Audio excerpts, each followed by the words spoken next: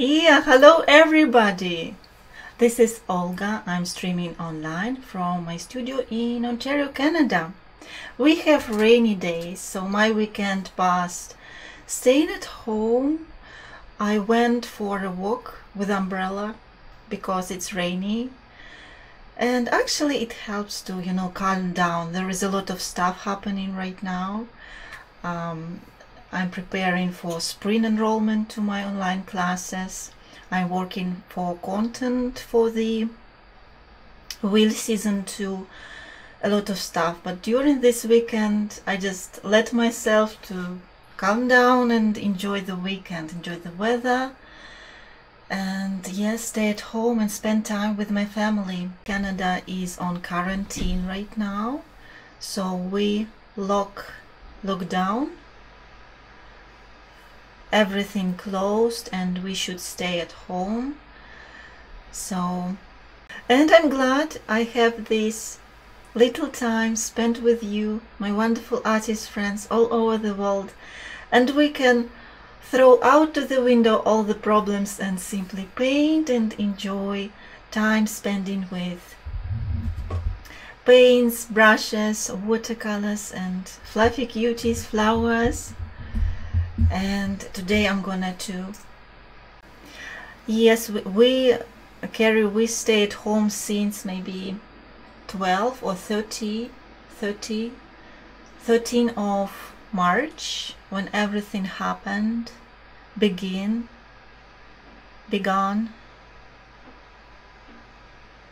Jonah, I hope you will have a wonderful connection, or we will catch up on a replay. Fingers crossed everything is fine. So let me know in the chat, did you think about your art, and does this lockdown and does this time help you to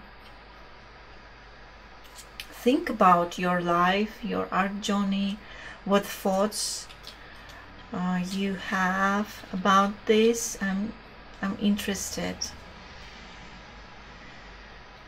For me, I'm so busy right now, and for sure I painted this hydrangea, this one here,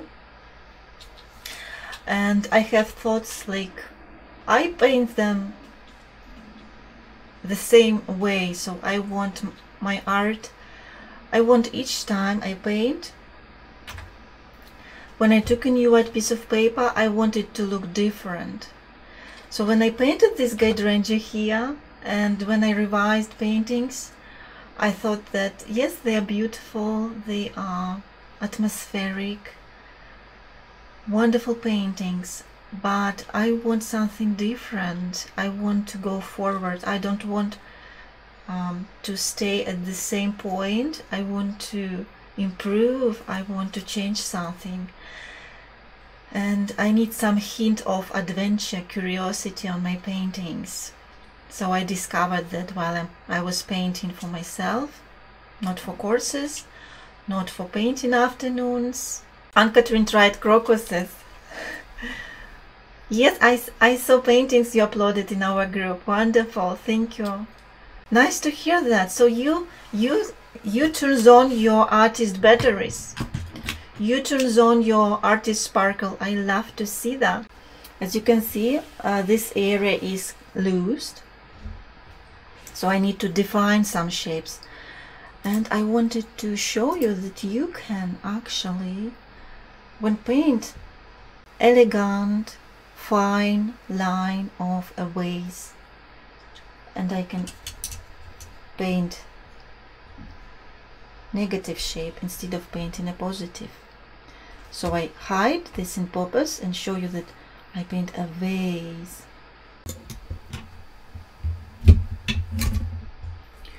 So I can add it at the background.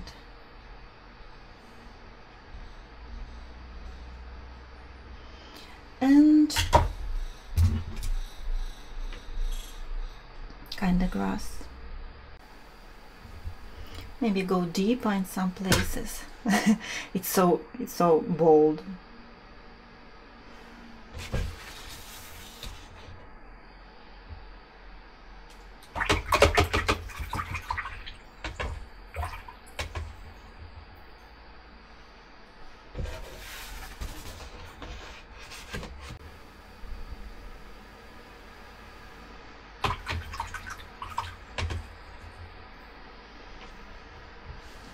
this one here also, another negative shape, and I'm ready to go through I can't wait to share with you the next subject, which is roses.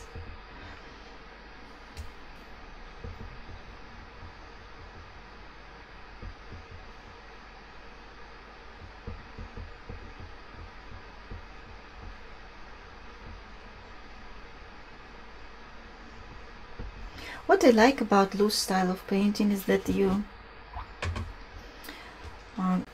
parts you don't know how to develop, you're not confident with, you can just skip them and, you know, don't paint. Use tricks.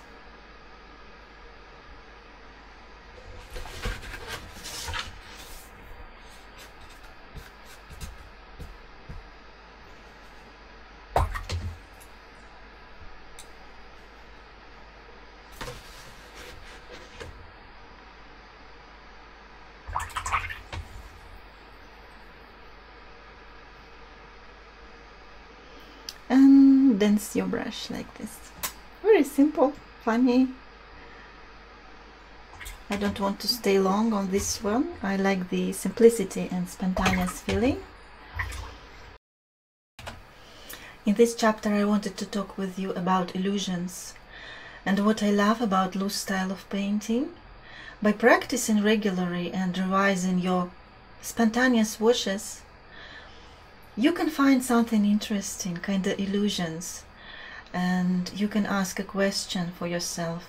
Oh, I love this color combination, or I love this interesting area on a painting.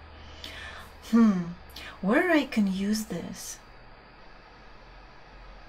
And this gave the food to my mind during the day. How I can use those and what. And you know, I found this is the most beneficial time spent, and the ideas which pop in during the day, they are wonderful. They makes me want to run to my easel and paint and to implement those ideas. Another thing what I found about loose style of painting, you shouldn't paint everything, as I showed you for the rabbit in previous chapter. You can keep things loose. You don't tell everything. You see, this is a rabbit, it's fine. And this actually, I love to use this for the flowers, for leaves sections. I know many artists love to paint flowers, but they give up and not so enthusiastic when it comes to paint leaves and floral and around the main bloom. And I found then a lot of talking. I don't like talking. I like to show rather than talk about it. And here you can see this is second wash, unfinished piece. And here I wanted to show you that actually you shouldn't paint everything because of an illusion. When you look at the painting in a distance, you can capture and portray what you want to say with the less details. This area here, it reminds me about a window at the background. I paint these dog roses from the photographs from my garden in Belarus. I'm originally from Belarus. And this is our building in our garden. And this is a window, and it's very blur, like in a fog, because it's in a distance. I shouldn't tell a lot of details about it. I just enjoy color palette.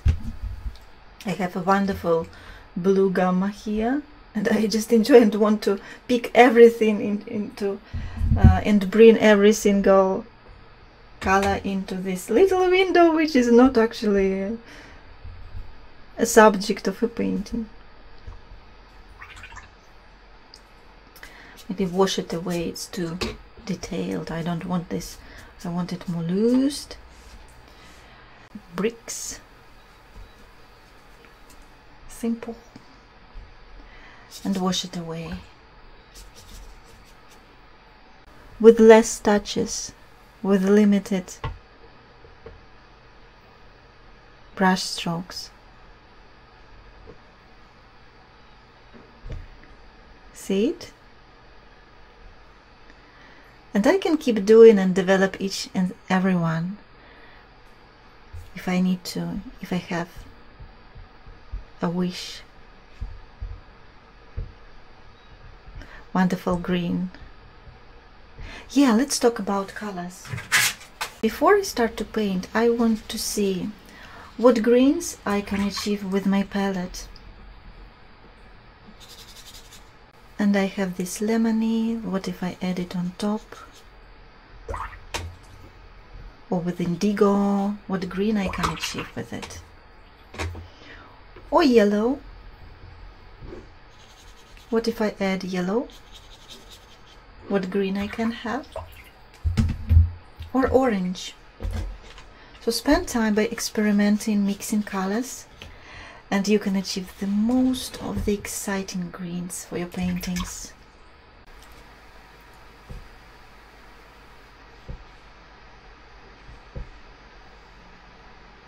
Yeah, you can apply define brush marks or keep them loose. You can wash them away like I showed here. You can paint and wash them away later. This is up to you, and this is an open adventure. I took my brush, I hold it at the very end to loosen it up and not worry about you know, how to be perfect, which line to apply and how to do that. You're not responsible since then. Because you apply, you're not deterred, you're not so controlled.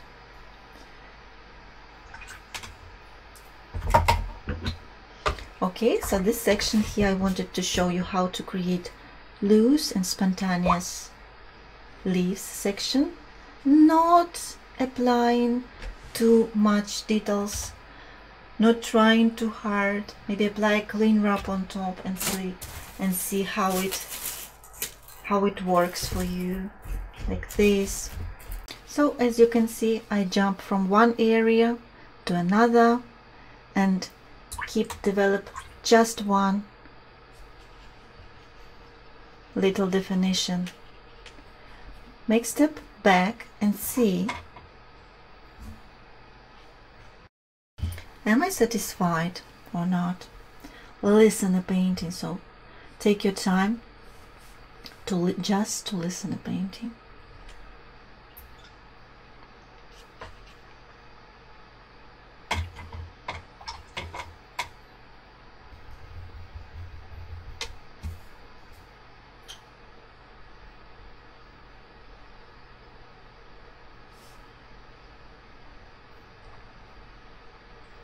I like those spontaneous washes and seems so effortless result. Here I can turn this into a leaf.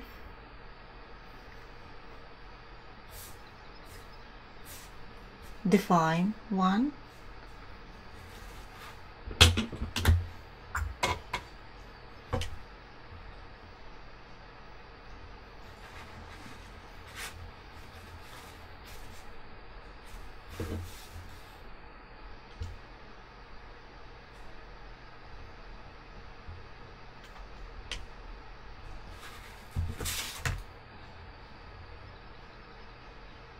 And as you can see, I'm not trying hard. I don't apply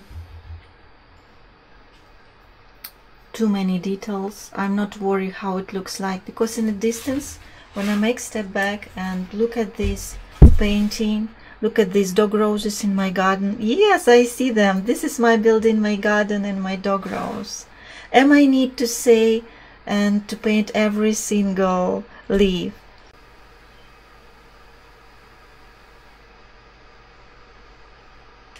And again, paint not everything.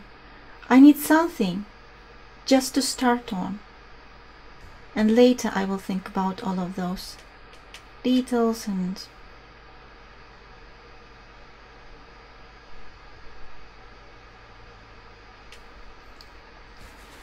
stuff. I want to have a few buds. They are here, and this is fine. Maybe stems, like that. For leaves, illusions. So this topic is about illusions, and I wanted to tell you that to create an illusion, you don't need to have perfect photograph or explore your subject deep. You just need to explore your washes and spend time by thinking where I can use this, where I can use that. And actually here I showed you that you don't need to spend too much time on capturing the essence of some parts of your subjects. Just go ahead, you have an idea, I want leaves here, and let your brush to dance. Just a few brush marks. This is loose style of painting. You shouldn't paint everything. This is enough. When you look at this painting in a distance, it's already here, this part. I don't want to pay too much attention into it. I'm guilty, I can't stop. I want to jump into next area. I started to think about this area, how to turn this into something. So I started from this, then I move here, there, then I appear and found myself completely lost in this area. And right now I turn on, I can't stop. I want to keep developing this painting. But I know the key. Once you have this wonderful feeling, it means that you should stop.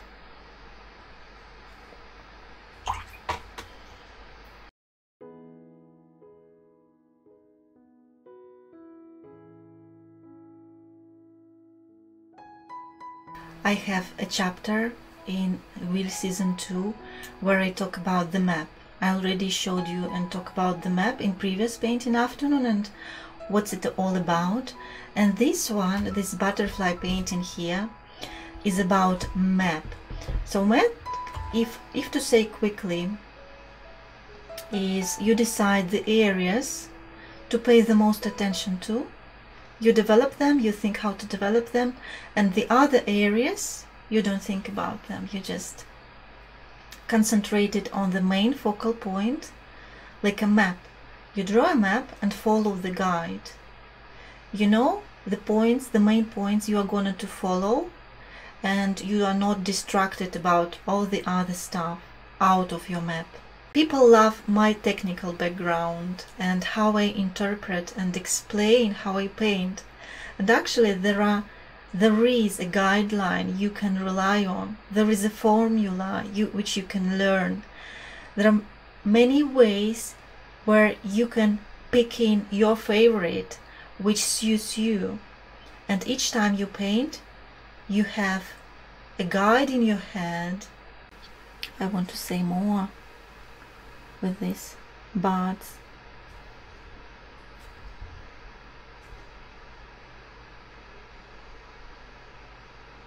Just a few brush marks. Yeah, it's wonderful because you shouldn't be a master in painting. You can start at any level. I have many tutorials for beginners, very simple.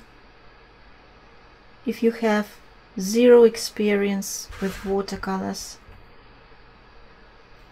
as well as advanced and even professionals could find a treasure, because we are all different. And I have many ideas during paintings, especially when I paint together with you. Ideas flying in the air, and sometimes there are so many ideas and insights during demonstrations, so I can even touch the air. It's so hard and heavy with the content. So I love to share my ideas in my classes and tutorials. So I know after I finish this session, I will sit down and make my homework, and I will write down all the insights which came, and it might be the base for future, for season 3, for example, for future tutorials. So this is a wonderful circle. I gave the information, I give it away, and rapidly I filled up with new ideas. This is how it works for me. This is why I love teaching. Oh, I have another idea, just popping in my imagination right now. What if I splatter here? Which pink to choose? I have many pinks in my palette, so I think maybe this one, this pink. This is a winner pink. No matter where to use it, I feel like it's wonderful. I want to show you it. Yeah, oh, so cute expression. And I don't paint it, I use watercolor technique. If you watched my course Watercolor Treasure Chest, you could see a collection of my favorite watercolor techniques. Jump to another subject if you have. And a rabbit. Let me know what's your favorite. Butterfly, dog rose, or a rabbit. I'm excited to know. Dolores, love how you developed the rose painting. Love the rabbit also. This one here. Good. All three, Anne-Catherine. Have something to like. Fran, the rose, the way you just make it appear from some light brush strokes. Yeah, exactly. I wanted to show you how to do that, not to trying too hard and, you know, have pressure on your shoulder, how to do that. I'm glad you get it. You got it. Yeah, see you tomorrow, guys. The roses, Christy. Granulation, Julie. Julie, you asked about granulation effect. This is a technique I called creating by destroying. You can watch my course Watercolor Treasure Chest, day number 7, about creating by destroying, and you can see how these granulation appear on different pigments, especially heavy ones, which are lazy and don't want to flow without water, and see which one gives you this granulation effect. Okay, I might showed you tomorrow my not favorite green and how it, let's see how it works in practice. Not talking, showing. Fran, you mean about this one here? Yes, this is a tutorial actually, and it will be included in the season 2 with list of materials, photograph, explanations from white piece of paper to the very end and stuff. Yes, it is. It's included. All 3 paintings gorgeous, says Sheila. Thank you, Sheila. Yeah, this is actually it. I hope you enjoyed today's painting afternoon. Stay strong, keep your sparkle on, paint, and explode positive energy. It's needed. Okay? And yeah, this was it, and I'll see you tomorrow. Bye-bye.